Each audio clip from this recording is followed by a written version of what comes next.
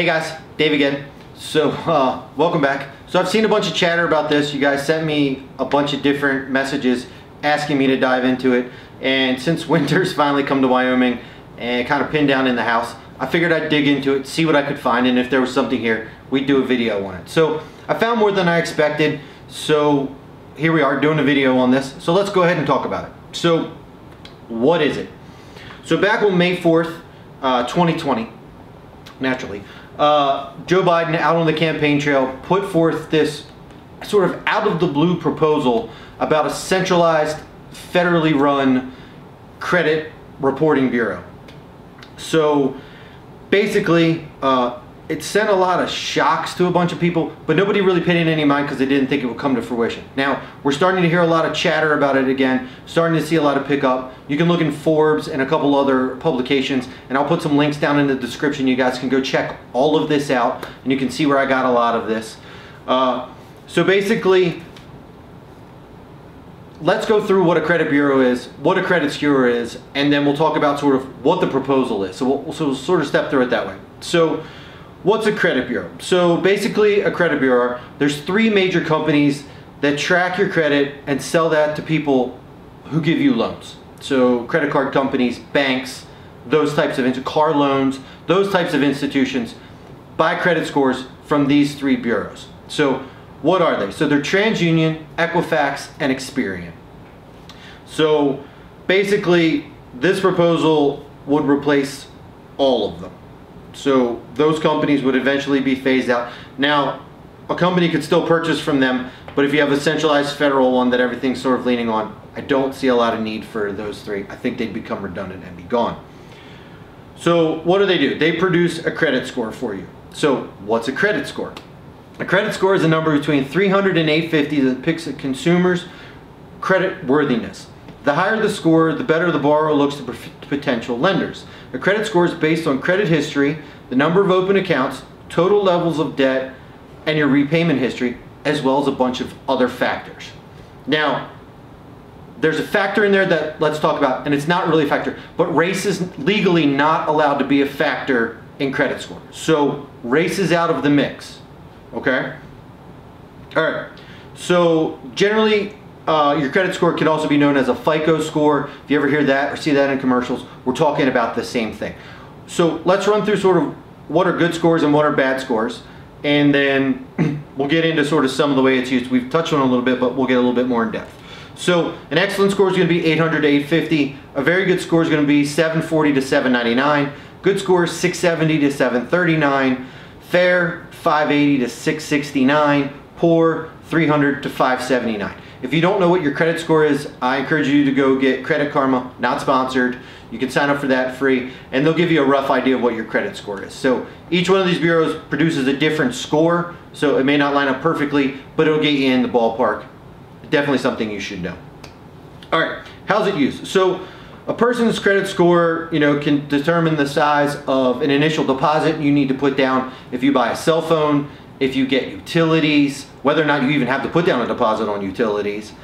Sometimes, your landlord or potential landlord will use it to qualify for rent on an apartment, let's say. Banks will definitely use it as part of their determination for whether or not to give you a loan on a home. Same with cars. So it makes a big difference in your life, and it impacts you in a lot of ways. And if you have a really low score, it makes life harder. And if you have a really good score, it makes life better. Fair enough. Easy enough. So it's been this way for forever, just for super long. So now that we get and understand how sort of credit works and how the banks and lenders and all that use them, and it's derived and it comes from these three bureaus, what's Joe proposing? And then we'll get into where Joe's proposal came from, because it's not Joe's idea, but Joe's putting it out there and using it, and we'll get into what they laid out and how it all ties in. Anyway, we'll get there. So basically, what happened, and I'll tell you who it came from first, and then we'll get into their actual hypothesis. So in 2019, there's a think tank called Demos. So Demos put forth this paper, and it proposed this centralized credit bureau housed within the CFPB, the Consumer Financial Protection Bureau, creates this public registry. So I'm doing air quotes because it matters. Registry, public registry. In talking to the CFPB, right now they're not making a definitive comment on whether or not this is moving forward. But in an article that I found, Amy Traub, and I may be butchering her name, she's the associate director at Demos, said this idea is seriously being considered and discussed within the CFPB. Again, they had no official comment. All right? So what did the Demos paper summarize, and what did it say? And I encourage you to read this because I'm not giving you the full, all of it. It's too long to just sit here and read to you. But I'm going to read you some big swaths of it so you can get an idea of what's going on. So in the paper, the problem they outlined is this. So basically the problem. Credit reports and scores directly impact Americans' economic security and opportunity.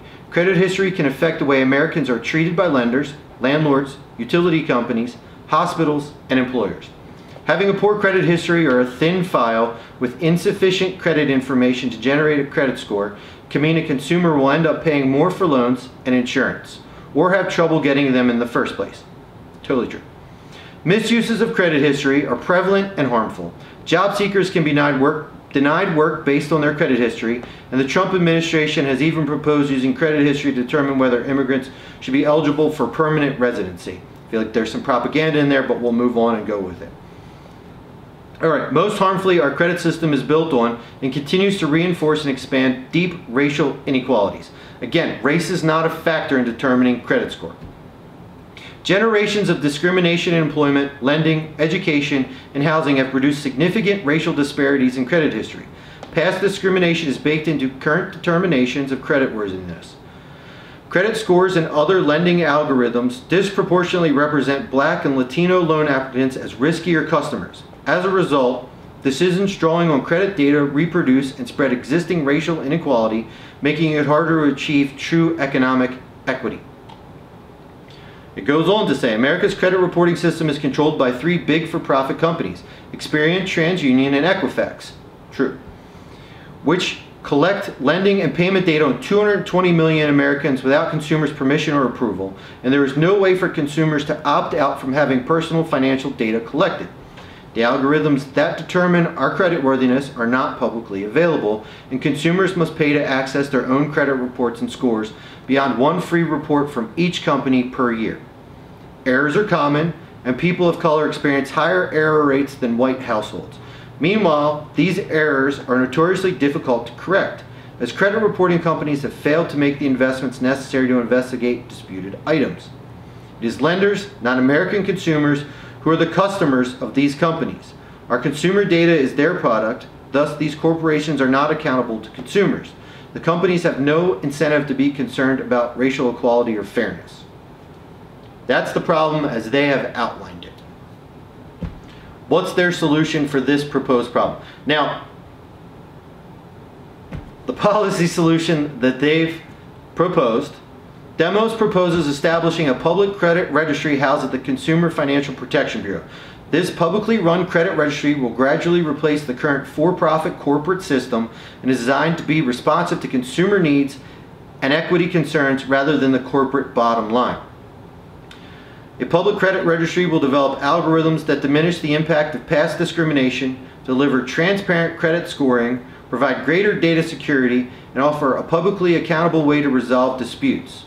The use of credit information for non-lending purposes such as employment, housing, and insurance will be curtailed. So this is where I start to question sort of what I believe the motives of this are. So I'm pretty sure to curtail non-lending purposes such as employment, housing, and insurance, you'd need some legislation. You can't just stand up a new registry. It's up to the individual entity whether or not, what information they want to use to determine whether or not they will lend. So I have some questions and I have some concerns there. We'll go on to where this continues to evolve. So in the solution, they also outline sort of some of the highlights of where this system will be improved over the old system. Now again, there are multiple more in here that I'm going to highlight. I encourage you to read it so that you can see it and understand it. I will put a link in the description. Okay, so the first one, they say equity. The public credit registry will develop new algorithms for predicting creditworthiness with a goal of minimizing disparate racial impact. New credit New credit reporting algorithms could draw on alternative data sources beyond lending when these data have been shown to be predictive. Alternative data sources. Remember that. And to minimize racial disparities. In addition to drawing on new data sources, the Public Credit Registry will research proposals to exclude certain adverse credit data from credit reports and scores. For example, medical debt or payment delinquencies on predatory loans. The Public Credit Registry will reduce the amount of time that adverse credit information remains on a credit report from 7 years to 4 years. 4 years is important. Accountability. Consumers will have a right to dispute inaccurate information on their credit report and will be provided free copies of any documents used by the Public Credit Registry to ascertain the accuracy of a disputed item. Consumers will have the right to appeal the results of a dispute and provide additional evidence. As a last resort, consumers will have the right to sue the Public Credit Registry for failure to fulfill its responsibilities. So that's their solution. It's this new stand-up CFPB registry and all the things entailed there. So we're going to look at alternative data sources. We're going to cut it from 7 to 4 years if you have a bad mark or a blacklisted. Blacklisted comes into play in a second. So if you have any questions on that, I definitely encourage you to read it. It's fairly straightforward. There is some propaganda in it. Read around it, read through it, get the facts, use the links below. So sounds good on the surface. Now, I have some problems with the government having a centralized scoring system for all citizens. Now, it doesn't delve into what the algorithms will base a lot of that on. I don't know that the government should be making financial decisions for private institutions. And I'll give you an example of where a system like this is already in place and already running. And I'll give you some highlights of how it's going and what it looks like. And then I'm going to give you a list of 4 or 5 other places where they're starting to implement a very similar system. And I think some of those will really surprise you. So in another country, there's a thing called a social credit system. That other country being China. So let me give you sort of the rundown on what a social credit system is. So there's actually multiple social credit systems in China right now. Sort of each state, even down to the city level, has their own. It's layered on layered on layered. So scholars have conceptualized 4 different types of systems within China's social credit system. The first, the judicial system, blacklist system for discredited individuals and organizations, a municipal social system, People's Bank of China financial credit system, and the commercial credit rating system. So, those exist right now. If you get on one of those lists and you have a black mark, it takes you 2 to 5 years, or 4 years falls right in this mix, to get the removal and possibly do enough what they call remedies to get the mark removed and to move up. And now there's a lot of penalties if you're blacklisted and have one of these marks. And we'll get into those in a little bit. So I'm not going to run through all of them, but let's go with the judicial system first so you can see sort of what that's like if you get into this and it goes wrong. So in 2013, the Supreme People's Court, or the SPC of China, started a blacklist of debtors with roughly 32,000 names. So the list has since been described as the first step towards a national social credit system by state-owned media. So the state-owned media is telling you this. The SPC also began working with private companies, Alibaba, Tencent being some of the big ones. So, for example, and I'll give you another one, Sesame Credit. I'm not particularly familiar with Sesame Credit, but I understand they're to be quite large within China. So Sesame Credit began deducting points from people who defrauded or who defaulted on court fines. So if you didn't pay your court fees, you started getting dinged, and they started tracking it there. China early on tried to use a bunch of private companies to get all this in, but they didn't get the results they want, so they're slowly bringing it in-house and being run by the government. In March 2018, Reuters reported that restrictions on citizen and businesses with low social credit ratings and thus low trustworthiness would come into effect on May 1. May 1. This was May 1 of 2018. By the middle of May 2018, several million flight and high-speed train trips had been denied to people who had been blacklisted. That elevated quickly. As of March 2019, 13 million people were on the list. Alright, so that's the judicial system. So in the judicial system, not paying your fines and a few other things will get you blacklisted, and you can't fly, you can't travel by train. You're really sort of locked down to wherever you are. Alright, the local government system, which is another one of these underlying systems that they have. Again, based on the same centralized score. Citizens often begin with an initial score to which points are added or deducted depending on their actions. The specific number of points for each action are often listed in publicly available catalogs. If we look back to our demos proposal, it's got a centralized way and publicized way of how you can improve your score. Alright, cities also experimented with a multi-level system in which districts decide on scorekeepers who are responsible, individual scorekeepers who are responsible for reporting scores to higher-ups. Some experiments also allowed citizens to appeal the scores they were attributed. Our demos option allows us to appeal the scores. The government alleges these systems mean to penalize citizens generally agreed as untrustworthy. They claim they will be able to change people's behavior by ensuring they are closely associated with it. The demo system will have a centralized publicly available score for you. You would be associated with it. Current policies that get you a negative ding on your score. Starting on May 1st, 2016, elderly residents may sue their children and other family members if the latter do not regularly visit the elderly, and courts in Shanghai may rule that the children or other family members must visit the elderly, and if rejected, the children or relevant family members will be blacklisted. Go visit Nana, kids.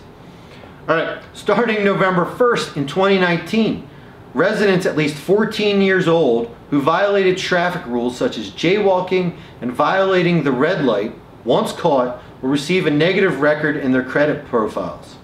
For residents under to the age of 14, so you parents out there with kids under 14, pay attention to this one.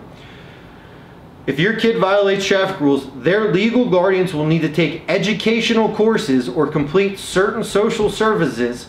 Otherwise, a traffic violation will be recorded on your credit profile.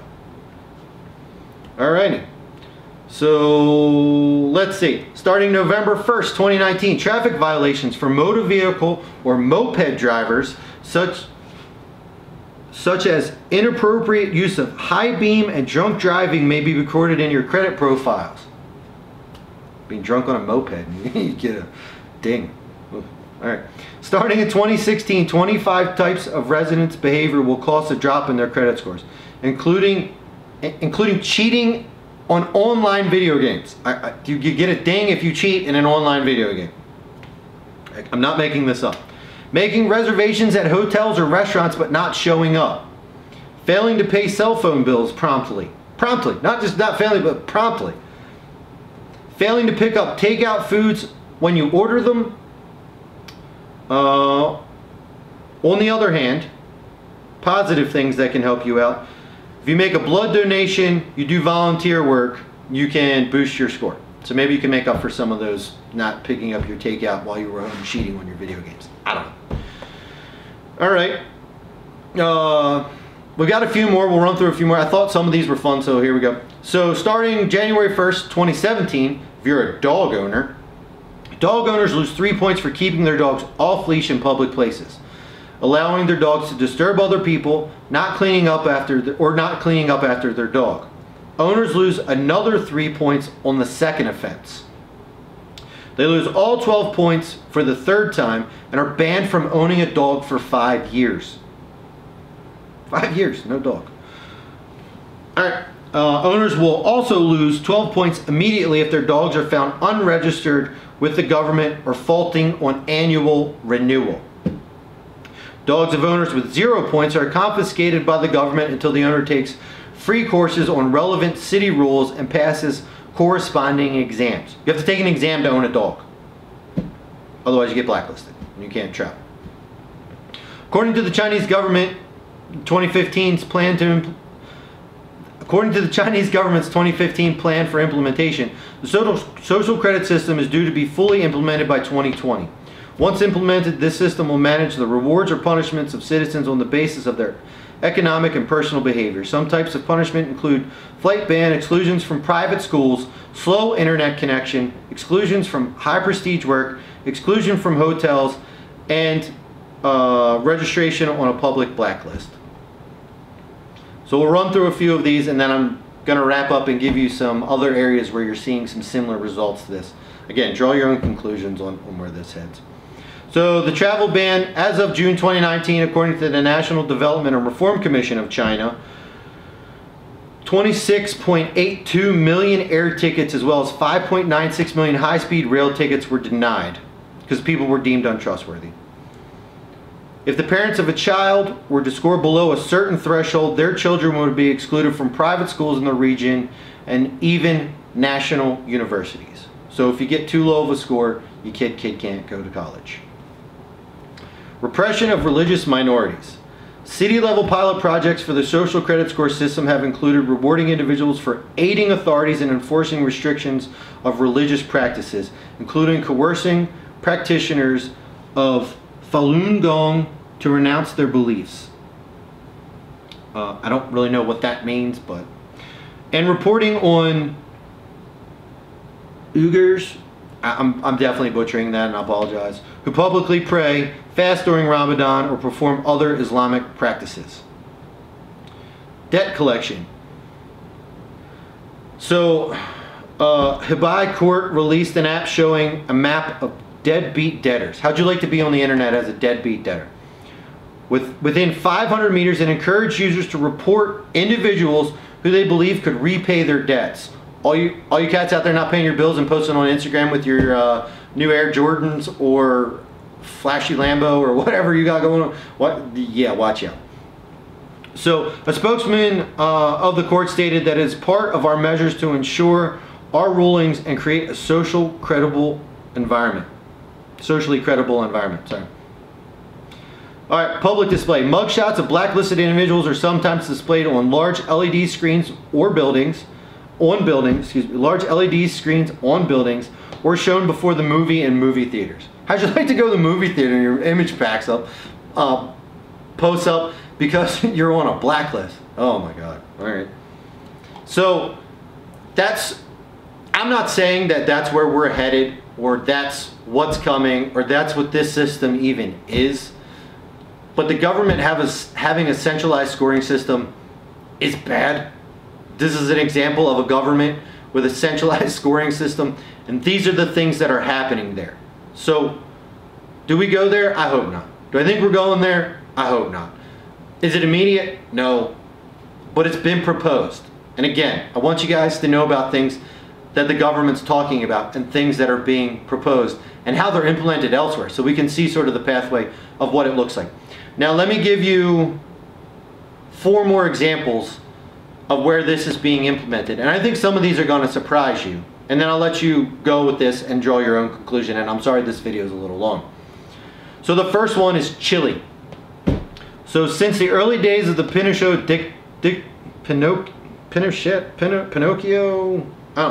since the early days of the dictatorship, a Directory of Commercial Information, the DICOM, Directory of Commercial Information, has featured prominently in the economic life of the country. People who have poor DICOM scores find it harder to find housing, start new businesses, get loans. They're not intended the usage of the system. They can't find jobs either, since employers check the scores as part of the selection process. Now the demos piece says that that's supposed to be excluded, but without legislation, that doesn't happen by just creating a registry. So here's an example in Chile where employers are using this centralized system that they have in place to impact your ability to get a job.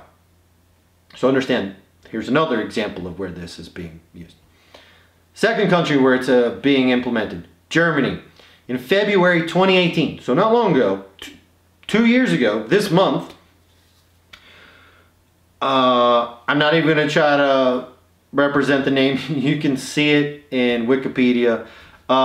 Is a global newspaper there in Germany. Handelsblatt, I don't know. Good luck, I guess that's how it's pronounced. Reported that Germany may be sleepwalking towards a system comparable to China's, using data from the Universal Credit Rating System, geolocation, and health records to determine access to credit and health insurance. This is Germany. That's an ally in the European Union. All right, Fed, ECB. Yeah, ally, doing a very similar thing. Okay.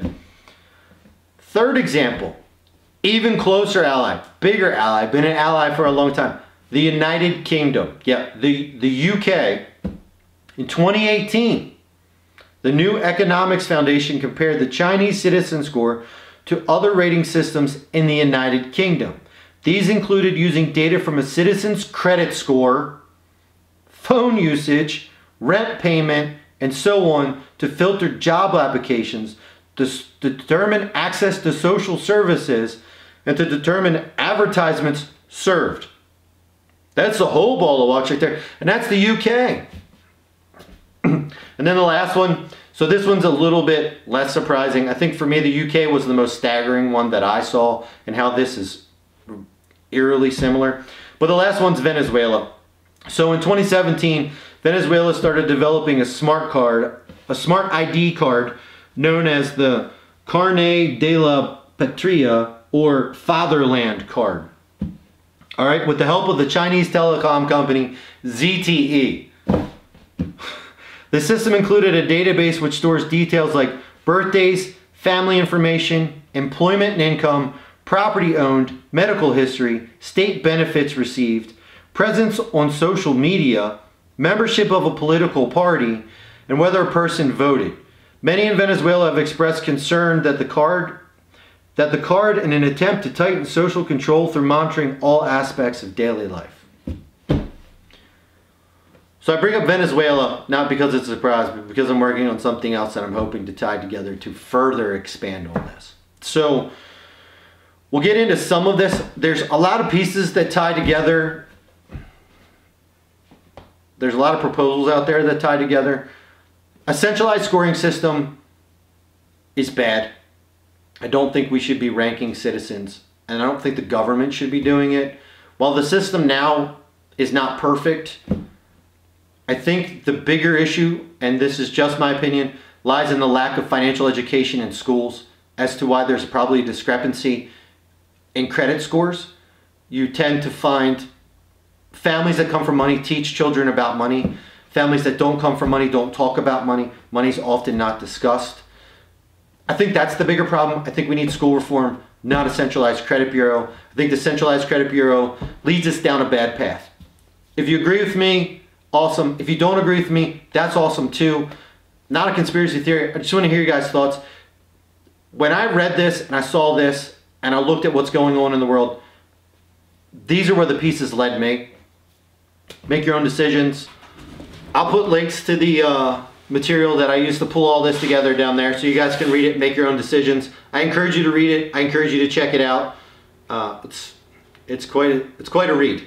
So I don't know, until the next one, let's hope the weather gets warm so I can do some outside videos for you guys so you stop having to hear me talk. I'll catch you guys in the next one. Be safe.